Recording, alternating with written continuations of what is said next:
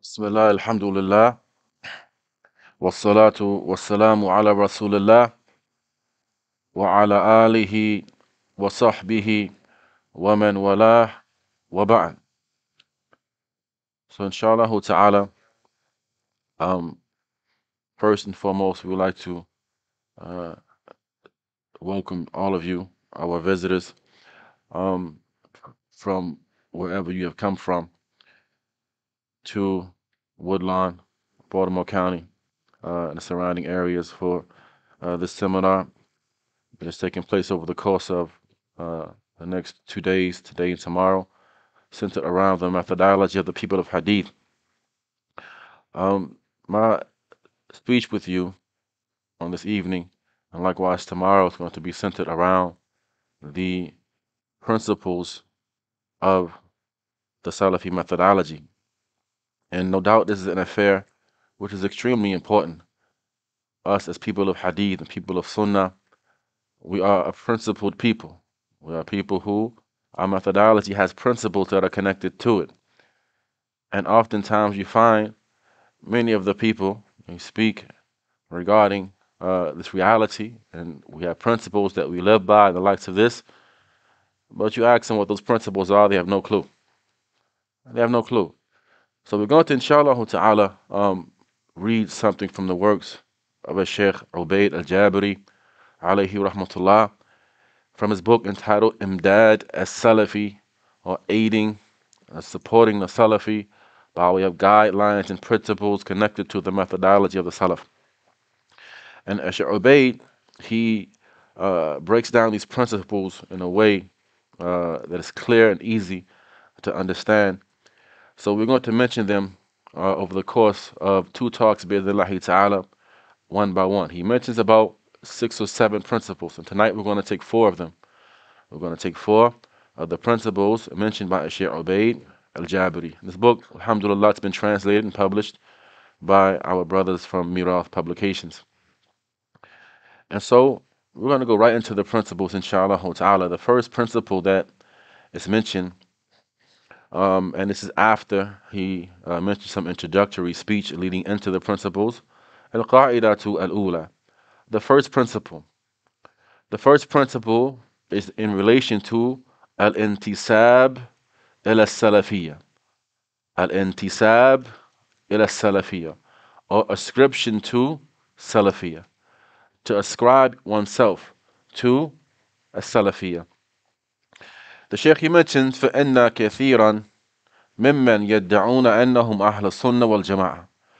He said that many of those who claim that they are Ahl Sunnah wal Jama'ah, وَأَنَّهُمْ عَلَى الْهُدَى, and that they are upon guidance, يَشْمَزُّونَ مِنَ الْإِنْتِسَابِ إِلَى السَّلَفِيَّةِ, they somewhat shy away from ascribing themselves to Salafiyah. They don't like that word, Salafi. Aren't we just Muslims? Didn't Allah just make us Muslims and the likes of this? They shy away and they find fault with this term, a Salafiyah, or its ascription or ascribing oneself to it. He says, وَحَتَّى تَتْمَئِنْ قُلُوبُهُمْ إِلَى هَذِهِ النِّسْبَةِ وَتَقْوَى عَزِيمَتُهُم. He says, and in order that their hearts can find ease with this ascription and their resolve can be firm, لأن ما وقر في قلوبهم من الإشمئزاز منها فهي وسوسة شيطانية. He says, because what you'll find in the hearts of these people from this ishmizaz, this shying away from and aversion to ascribing to Salafiyah, in reality it is nothing but satanic whispers. It's nothing but satanic whispers. And what contributes to that is ضعف al-azima wa qillat al-fiqh fi din, is them having weakness in their resolve and having a scanty amount of understanding of the religion.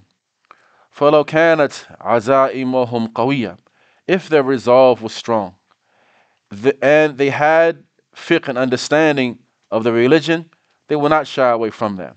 They will not shy away from that. And they will not find within their souls any aversion to ascribing to the methodology of the Salaf. So we say, meaning in order to bring the people ease and contentment within their heart regarding this ascription, firstly, there's come from a hadith of the Prophet sallallahu alaihi wasallam, مَا يَدُلُّ عَلَى ذَلِكَ, that which indicates this, that which indicates this ascription. وَمِنْ ذَلِكُمْ قَالُوا النَّبِي sallallahu alaihi wasallam لِفَاطِمَةَ. From that is the statement which he made to his daughter Fatima, فَنِعْمَ السَّلَفْ أَنَا لَكَ, that I am the best Salaf for you. I am the best Salaf for you. Firstly, this ascription, it is not something which is new. This ascription, it is not something which is new. Rather, it is something which, it is an attachment to the Sahaba of the Messenger of Allah sallallahu alaihi wasallam, and they are who? They are the Salaf. They are the Salaf. And we can add to that at one point in time, you find that this was really the reality where people just hated that word Salafi. In this day and time, the new fitna is that everybody claims to be it. Everybody claims to be it, even though they are distant from the reality of Salafiyah. Now, but we say, as the old adage goes, the proof is where it's in the pudding. It's not about what you claim. It's not about what you claim. Kullun yada'i waslan bi Layla. Everybody claims an attachment to Layla, but Layla doesn't affirm that for any of them. So it's about the reality and not just mere claims.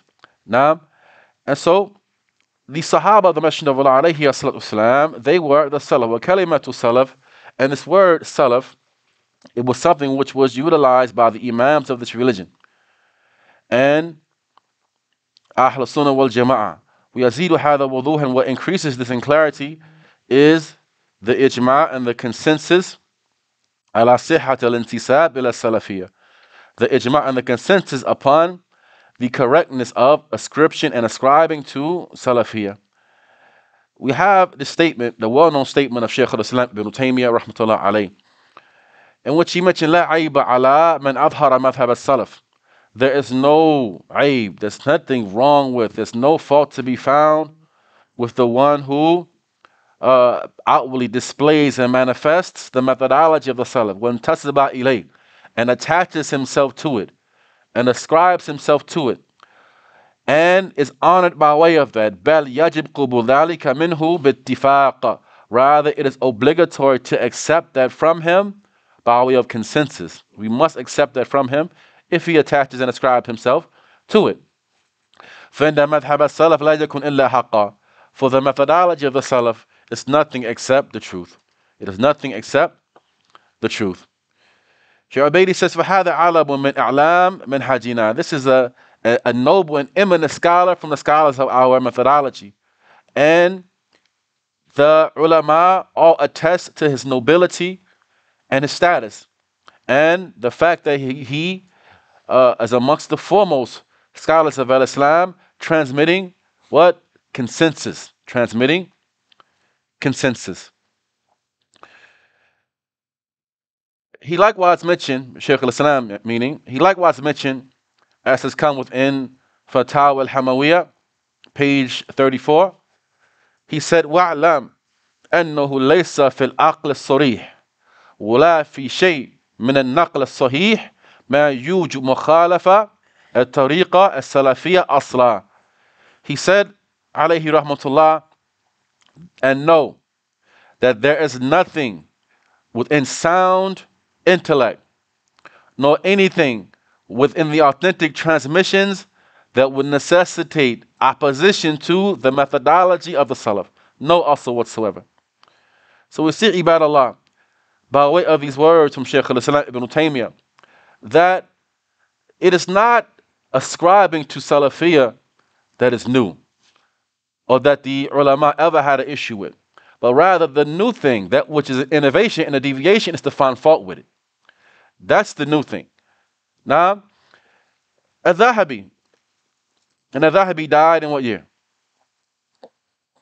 He died in the year 748 after the Hijrah. This is an important point.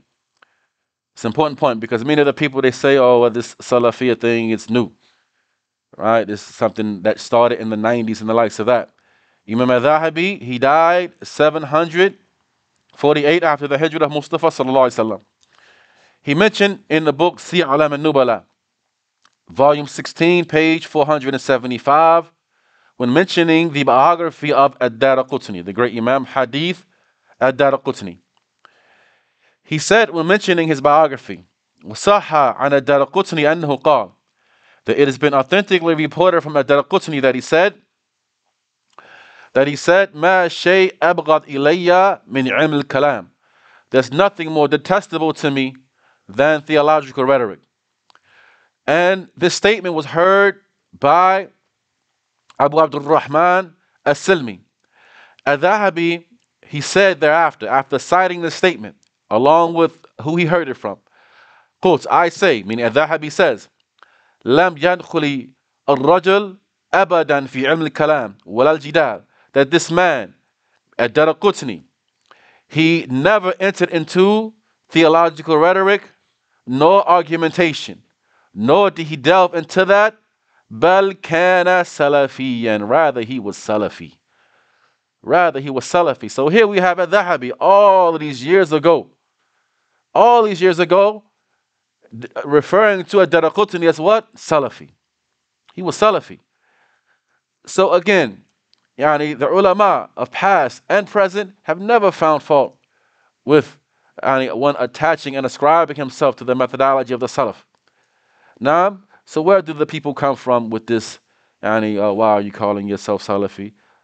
Why are you calling yourself by these terms? And didn't Allah just make us Muslims and the likes of that? These types of statements and arguments that we've heard time and time again. On the contrast, you find people who refer to the Salafis with all types of derogatory terms. Now, amongst the terms you hear is what? Wahhabi. They are Wahhabis. Those Wahhabis and the likes of this. Sheikh Taqi ad-Din al-Hilali, he mentioned concerning this term Wahhabi. He said, alayhi rahmatullah, that there's not a group on the face of the earth. There's not a group on the face of the earth that refers to itself as Wahhabis. It doesn't exist. He says that, however, the innovators and the polytheists have coined this term and applied it to all of those who single out Allah in Tawheed and follow the Sunnah of the Messenger of Allah sallallahu alaihi wasallam and avoid innovations and newly invented matters. Just as the polytheists refer to the Messenger of Allah as Mudhammam. They refer to him as Mudhammam, meaning the reprehensible one. Rather, the polytheists of old were more intelligent than these latter-day people. For they used to refer to the Prophet ﷺ with a term that indicates criticism in their language. What does he mean? That at least the polytheists of old had enough sense when they wanted to insult somebody to use a term that was actually insulting in their language. But these latter-day people who want to insult the Salafis, they utilize a term that is not really insulting anyway. They call them Wahhabis. And an attachment and ascription to Shaykh al-Islam Muhammad ibn Abdul Wahhab. But the polytheists of old were more intelligent than these people. He says, while they were in fact blameworthy and the Prophet ﷺ is pure and upright, and no statement of censor is applicable to him, likewise are his followers unto the day of recompense, the Muslim monotheists. That which their enemies say about them cannot harm them. Now, so this first qa'idah is in relation to ascription to Salafiyah. Ascription to Salafiyah. Al-qa'idah al-thaniyah, the second principle mentioned by Shaykh al-Allam Ubayd al-Jabri alayhi rahmatullah, yu'raf al-rijal bil-haqqi wa la yu'raf al-haqq bil-rijal. That men are known by the truth, but the truth is not known by men. This is the principle from the principles of Salafiyah. That men are known by way of the truth, and the truth is not known by way of men. ومعنى هذه القاعدة, and the meaning of this قاعدة, Shaykh Ubayd says, أن الإنسان يوصف بالتمسك وأنه من أهل السنة وأنه على الحق الذي لم تشبه شابئة or شائبة البدعة والخرافة, is that you have a person who may be described by way of steadfastness upon the religion, and that he is from Ahl Sunnah, and that he is upon the haqq, which is not sullied by bid'ah nor khurafa or superstitious beliefs and the likes of that. فَعَلَامَةُ الدَّالَّةُ عَلَيْهِ, then this description that you've given him, we are able to say that the reality of that, or the indication of that, is that which emanates from his statements and his actions. This is the first affair, or this is the first half of that statement. Meaning that we look at the statements of the people, we look at his actions. Whoever you are describing as being from Ahl Sunnah, that he's upon the haqq, he is upright, he is a person of Sunnah and the likes of this, we're going to examine his statements, examine his actions. If his statements, his actions correspond with the haqq, then we're going to accept that statement regarding him. Otherwise, it doesn't matter what you claim. It doesn't matter what he claims. Even if he says that he's upon the haqq, we're going to look at the reality of his statements and his actions. And the second half of the statement, وَلَا يُعْرَفَ الْحَقِّ بِالرِّجَالِ, the ma'na is أنه ليس مجرد سلوك الرجل في قول أو فعل, that the mere manner in which a person speaks, the mere actions that he does, this is not enough for us to determine that he's upon the haqq. Meaning that a person may have an eloquent speech, an eloquent speaking style. Maybe he does action and the actions look like they're okay actions, right? He travels around and he speaks here and he speaks there. He must be on the haqq because he's speaking everywhere. Or he's on YouTube. Or he must be on the haqq because of it, or because of that. Or he's speaking, so therefore we're going to accept his speech. No. He says this doesn't mean that he is musib, that he's upon what is correct. بل الحكم على الأقوال والأعمال عند السلفية وعند السلفيين ميزانان فقط. Rather, that by way of which we're going to judge his statements and determine if he's truly upon the haqq. We're going to judge his actions and determine if he is truly upon the haqq. We have two scales by way of which we're going to measure his statements. And they are النص والإجماع. The nas, the text, kitab, sunnah ala fahm salaf, and the ijma', and the consensus of what Ahl Sunnah are upon. This is the scale by way of which we judge the statements and actions of the people. It's not by way of their claims or by way of what so-and-so says about him. I think he's a good brother, so therefore he must be. This is not enough to determine whether or not he's upon the haqq. Rather, we're going to take the haqq, kitab, sunnah ala fahm salaf, the ijma', and examine his statements and actions in light of that. In light of that.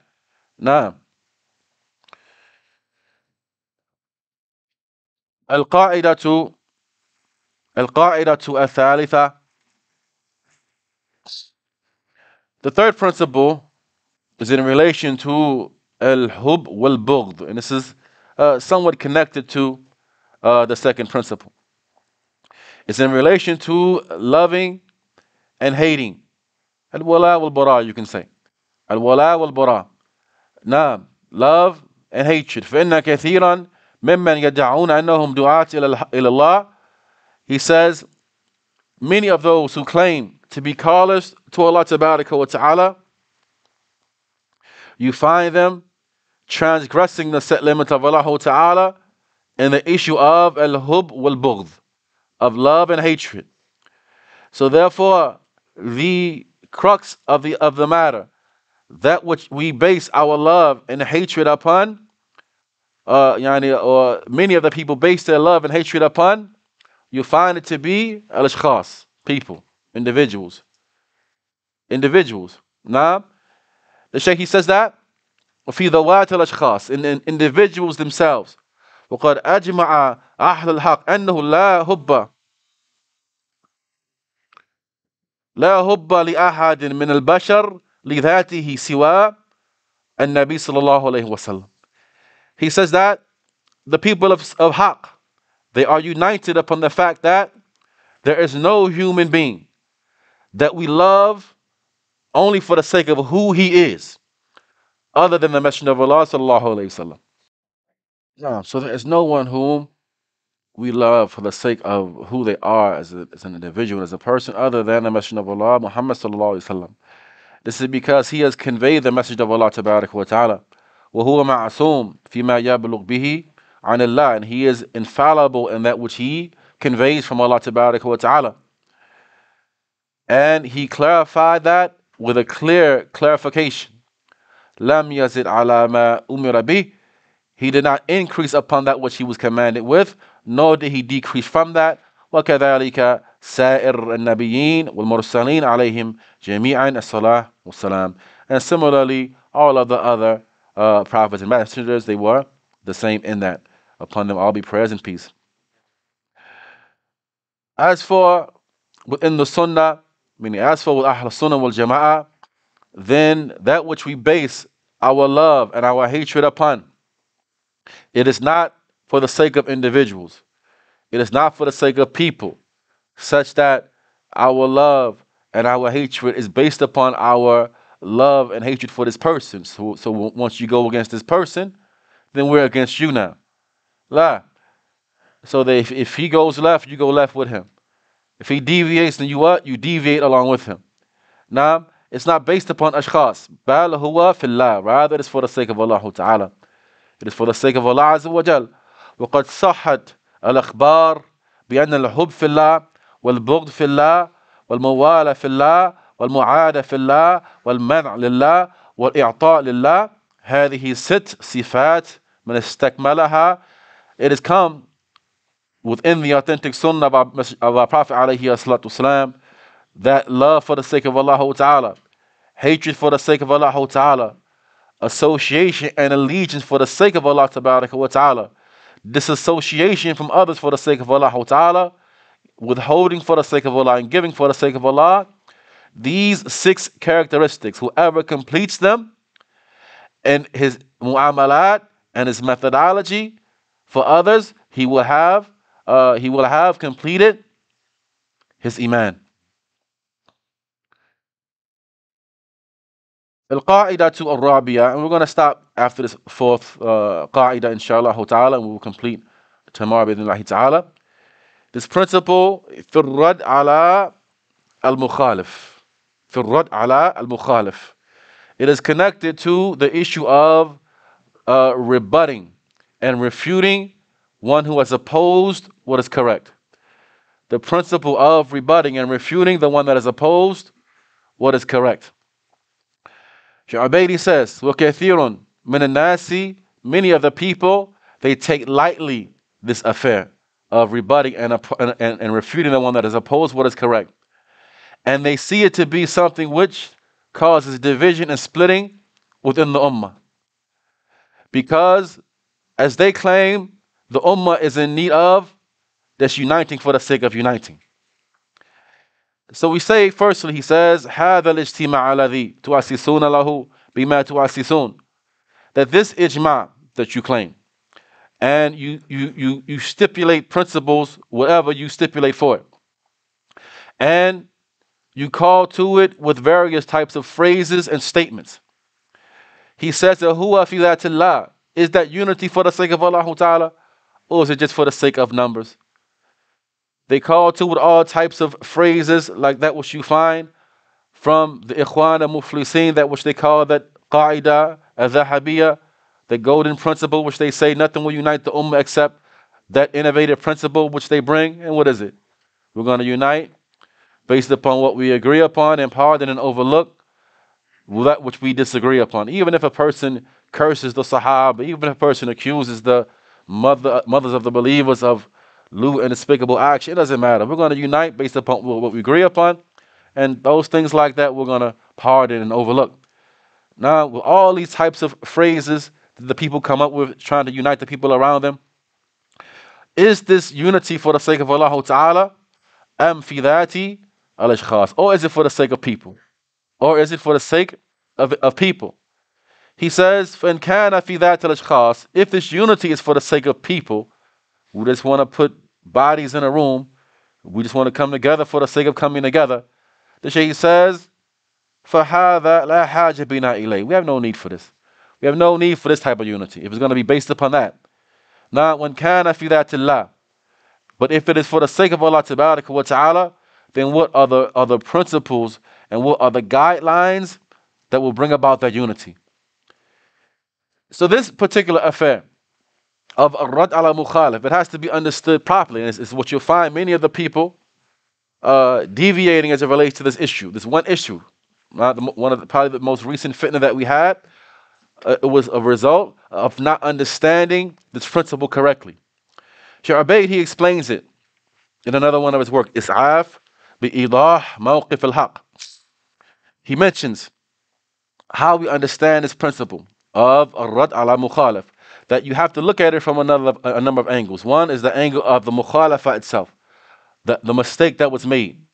The mistake that was made. The other angle is al-Mukhalif, from the person who made the mistake, from the standpoint of the person who made the mistake. He says, وَأَمَّا الْمُخَالِفِ. As for the person who made the error, a person makes a mistake on error. He says, فَإِنَّهُ عِنْدَهُمْ أَحَدْ رَجُلَيْنِ. Then this person, according to Ahl Sunnah, according to the Salaf, is going to be one of two men. He's going to be one of two men. Now, al-awwal, the first man, رَجُلٌ هُوَ عَلَى خَيْرٍ وَعَلَى سُنَّةٍ وَعَلَى هُدَى. A man who is upon goodness, he's upon the Sunnah, he's upon guidance. لكن أخطأ في أمر من الأمور. But he erred in an affair amongst the affairs.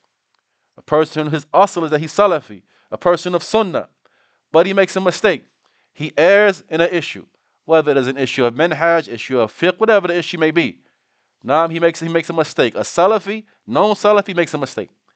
Now he says, فإنه كما يردون مخالفته. This person, you're going to rebut, or his error is going to be rebutted. That mistake that he made, you're going to rebut the mistake. You're going to reject the mistake and object to it. We're not going to accept something that is clearly wrong, even if it comes from a person that we love. It's clearly wrong. You're going to rebut the error. The error has to be checked. It has to be refuted. Now, he says, فَإِنَّهُمْ. He says that they're not going to accept the error from him. فَإِنَّهُمْ يَحْفَظُونَ كَرَامَتَهُ. But they preserve his honor. But they preserve his honor. Person is Salafi, makes a mistake, rebut the mistake, because we're not going to accept any mistake from anybody, but preserve his honor. He's Salafi. He says the second person, whom أهل الهدى, أهل الهوى من المبتدع الضلال. They are the people of desires. People of desires from the deviant innovators. This person makes the same mistake. How do you deal with that person now? You're going to deal with him differently from how you deal with the Salafi. And you're not going to treat the Salafi as though he's an innovator, nor do you treat the innovator as though he's a Salafi. Everything has to be put in its proper perspective, right? So this person, فَإِنَّ أَهْلَ السُنَّةِ يَقِفُونَ مِنْهُمْ. Ahl Sunnah deal with him like this. أولاً بِرَدِّ بِدَعِهِمْ أو بِرَدِّ بِدَعِهِمْ بِشِدَّةٍ. They're going to rebut his innovation with shiddah, with sternness. They're going to rebut his innovation with sternness. ثانياً, secondly, إذا كانت لأهل السنة الصولة والجولة ورجحان الكفة والقوة. If Ahl Sunnah has influence, Ahl Sunnah, yani the influence and the dominance is with them. He says, إنهم يشددون على مبتدعة النكير. Then they are stern and harsh in repudiation of the innovators. And they're going to bring out against them every weapon which they have. They're going to wipe the floor with them, destroy them completely. He says that. Now, and they're going to bring out everything they have against them. He mentions from horses and men, إِحَانَةً لَهُمْ, putting them down and debasing and lowering them. وَإِغْلَاظًا, and humiliating them and debasing them. And why is this? Why are we dealing with them like this? Why? It's not a trick question, huh? You make them unpopular. You chase the people away from them. Right? You chase the people away from them so the people won't follow their way. And they're going to know by way of how this individual is being dealt with, what this individual is upon, and the detriment and the evil of what they are falling into. Now, حتى يحذرهم الناس, so that the people can be aware of them and they can avoid them. فإذا كان رجحان الكفة للمبتدعة, if the influence is with the innovators, perhaps they have power, they have a position and the likes of this, he says, and the authorities with them and in their hands. فإن أهل السنة يكتفون برد البدع. The Ahl Sunnah at that point suffices with rebutting and refuting the innovation itself. All right, they will suffice with refuting innovation itself. Now, and they are never going to suffice with, or they're never going to be pleased and okay with the innovation. فقد دل الدليل القاطع على هذا المسلك, and we have clear, irrefutable evidences indicating this methodology. He says, we'll suffice with maybe one or two of the proofs which he brings, inshallah ta'ala, because it's almost time for the salah. Now, he mentions firstly the statement of Allah tabaraka wa ta'ala, هو الذي أنزل عليك الكتاب منه آيات محكمات هن الكتاب وأخرى متشابهات حتى بلغ وما يذكر إلا أولو الألباب. He mentioned the statement of Allah ta'ala, and He is the one who has sent down upon you, O Muhammad, the book. From it there are ayat muhkamat, they are clear and decisive verses, they are the foundations of the book, and others they are mutashabihat, up until he reached the end of the verse when he mentions, and none will take heed except the people of sound intellect.